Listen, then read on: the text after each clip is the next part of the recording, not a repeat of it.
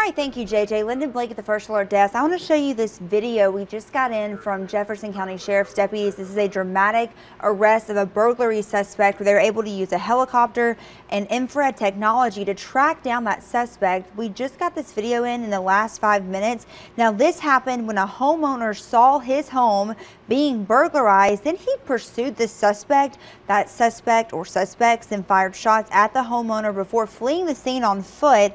So Star 1, this is the unit with JeffCo. They utilized the helicopter siren to halt the suspect's progress and keep them in the woods until the ground units arrived. Sheriff Mark Pettaway says that this is the kind of teamwork and use of technology that helps keep citizens safe. So again, just want to show you that video. We'll have more on this later today on WBRC. We'll be right back.